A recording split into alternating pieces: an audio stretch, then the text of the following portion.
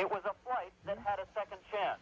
Having taken off once, it returned to Taipei Airport because of abnormal pressure in the cockpit.